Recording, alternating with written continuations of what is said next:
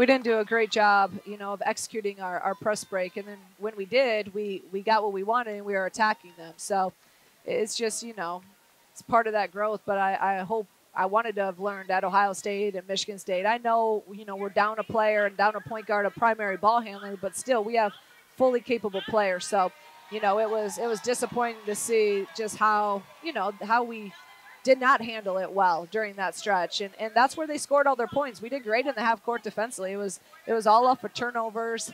And that's what they do. I know that's what they do, but we got to be better than that because we had an opportunity today. You got your three-point shooting back, and it certainly paid dividends. 8 3-pointers in that first half, 12 3-pointers for the game. It looked offensively in the half court much more like the way we played throughout the year. Yeah, I thought, everything. We haven't played zone really all year, and I thought we did an unbelievable job with that. We really, besides Miller, and Myers got hers, but, we let Miller get too free. We wanted to, she got a lot of layups, and especially in zone that we need to be able to help in on and take that away. So two great players, and they got theirs, but we really did a good job kind of neutralizing, everyone else. But it's just you got to play 40 minutes against these guys to beat them on their home floor. And we had 3. Right. We won, we won the first, second, and the fourth quarter. Makaira Cook, 29 points today, 6 assists. She obviously was bothered by the press, but no quit in Makaira Cook, as is the case throughout the year.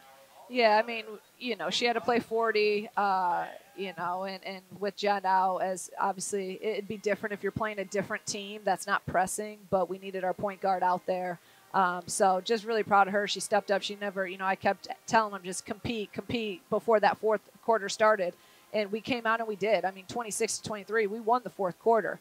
And again, it's just, it's tough when you have that one stretch that got us, but hey, we'll learn from it. We'll get back. Hopefully we can get healthy, and we got a week to rest, which we need, and then we'll get back to it next weekend. Yeah, I thought some really good moments from your team, taking that 37-28 lead, and Maryland was 0 for 17 from three-point range, and they're not necessarily known for the three-point, but they get a lot of their points because they shoot the threes, and did a great job on their guards today, and Myers did get one, and so you have to be happy with that effort. I am, but that's even more frustrating because we did our job with defending three-point line, which we knew was important, but we didn't do our job in some of the other areas. And again, I think that we would have been okay if we would have made a couple more rotations and affected Miller more, and then just taking care of the basketball. We knew that was number one key.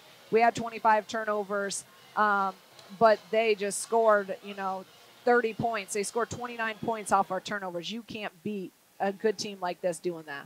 All right, Coach, thank you for joining us. Week off till the stretch run. It's hard to believe we only have 3 games left in the regular season, but it's been an exciting year, and we're looking to end it on a great note. A couple of home games coming up next week.